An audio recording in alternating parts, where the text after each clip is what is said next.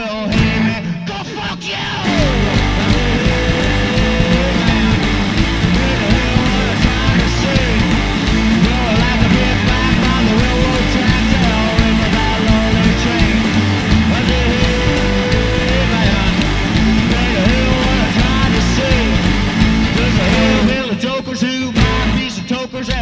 This is our model rocket engine gun version 2.0, finally completed.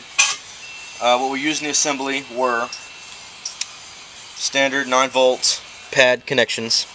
You can buy them at any electronics store, Radio Shack. You know, if you're down here in the South. We also used 3-post lighted rocker switches. Unfortunately, they don't light up because we don't have enough power going to them.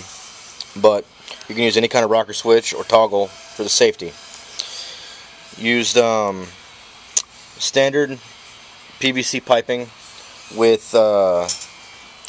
slim to threaded connectors, pressurized, rated for 80 psi PVC, male-to-male connectors, a lead end cap for the back blast plate for the rocket engine, alligator clips from just a generic multiple alligator clip collection piece you can buy at any electronics store or hardware store.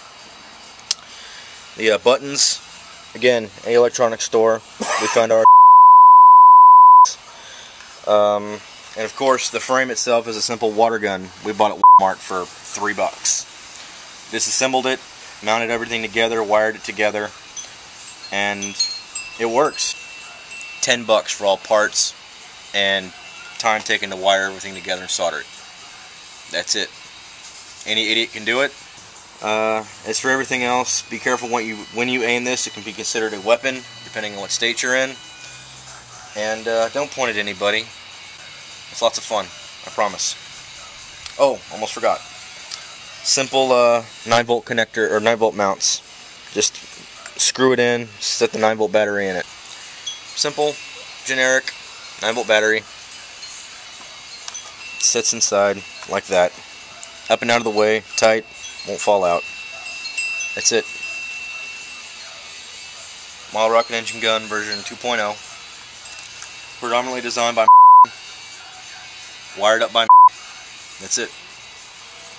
See you later, bitches.